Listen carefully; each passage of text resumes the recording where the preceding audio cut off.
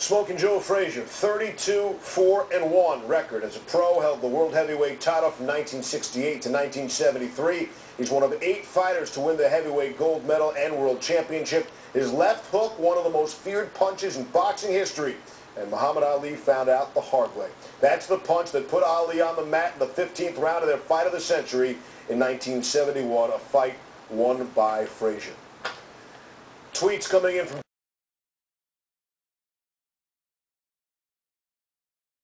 Hey, this goes out in all sincerity. A moment of silence for Joe Frazier, a great boxer, an unbelievable soul, and just a real man in the ring. This is for you.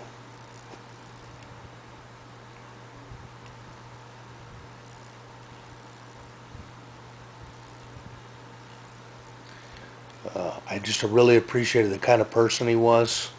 And I looked up to him a lot in a lot of certain ways. And, may you rest in peace, man. I hope your family's well and that they know what a great person you were. This is Covenant of Love. Thank you for your time. Bye.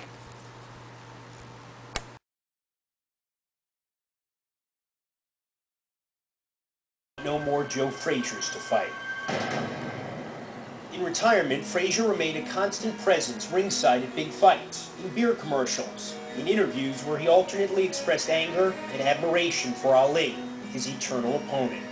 Overshadowed by the man he defeated in his most significant fight, Frazier goes down as one of the great heavyweights.